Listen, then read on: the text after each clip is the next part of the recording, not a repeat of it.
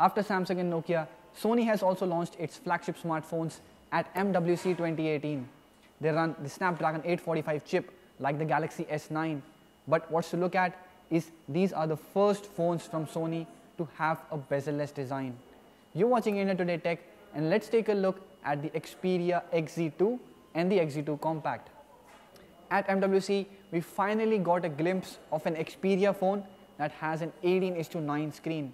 The bezels are not very thin, but it does have more screen to body ratio than any other Xperia phone in the past. The Xperia XZ2 is a more premium phone coming with a bigger 5.7-inch display having full HD plus resolution.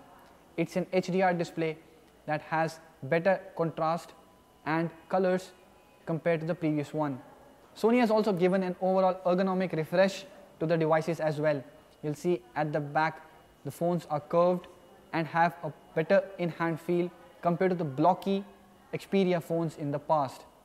There is a glass back that gives a very similar look and feel as the HTC's liquid design on the U11. And yes, while the phones are not very thin, they do miss out on a headphone jack. Under the hood, the phones pack a Snapdragon 845 chip, which is paired to 4 GB of RAM and 64 GB of storage, expandable via microSD card of up to 400 GB. There's also a built-in LDAC on the device for better audio, and it also supports aptX for better audio over wireless as well. The two Sony phones also have an improved camera at the back.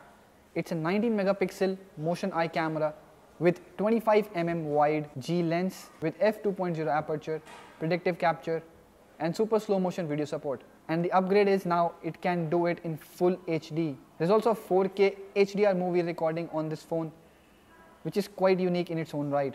Both the Xperia XZ2 and the XZ2 Compact are the first phones in the world to be able to record 4K HDR videos.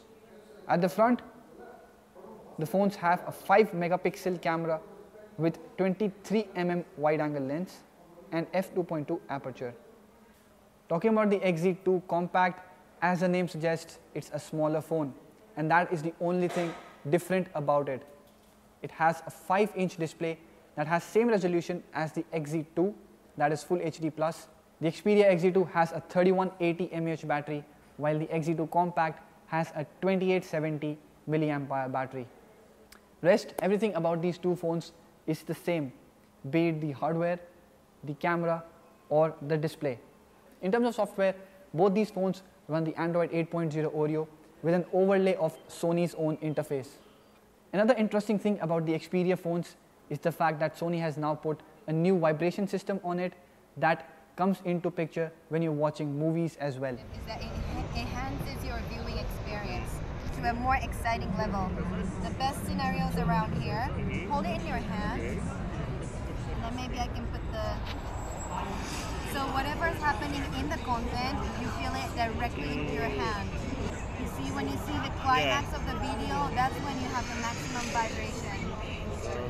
And our special algorithm analyzes the audio data and then delivers the vibration range depending on the audio data. It's like adding a new dimension to your movies, and Sony has probably borrowed this technology from its PS3 controllers.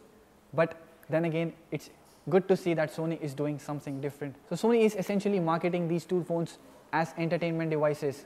There is the built-in vibration system, and then there is the front dual speakers that have the S-Force sound.